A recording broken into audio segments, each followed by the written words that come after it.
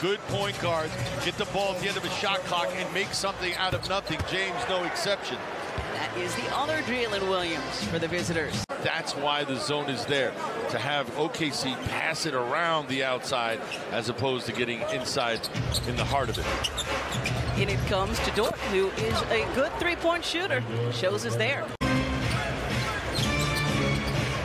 11-7 Thunder lead. Jalen Williams squares up and knocks down the Thunder's fourth triple. 4 for 5 from outside. What a start. And I believe he might have just moved past our Joel Embiid in the All-Star voting today. Yeah, so Sixers fans. It's a work. Jay gets loose on the baseline. Joel, not worried about the contact when he falls, attacks the rim, ensuring a high percentage shot. Giddey gets loose, passes to a cutting Jalen Williams, around and down. Good start for the Thunder. A Williams 6 and a Williams 8, right? Yep, and there's another Williams. There's a Kenrich Williams on the squad too. Here's Jalen from Arkansas, the finger roll. Wow, in case maybe in the second half he wants to get back up on it.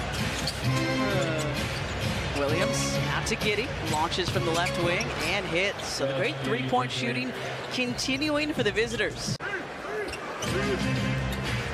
8 threes apiece now.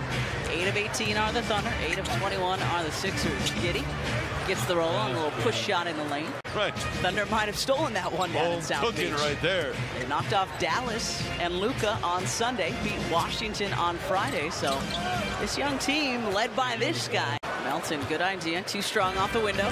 Trying to respond quickly, the Sixers are. Giddey passes up the 3. And an elbow floater from Josh Giddey rattles in.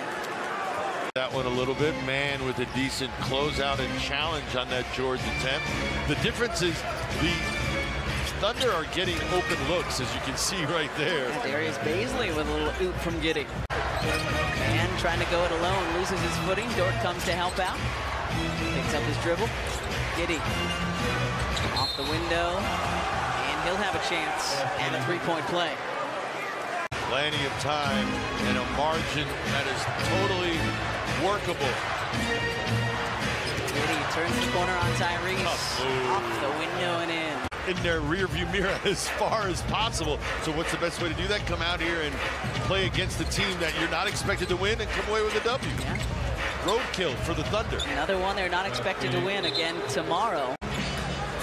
So it's a big win for the Jazz because again, they started off the season very hot. Giddey, the runner.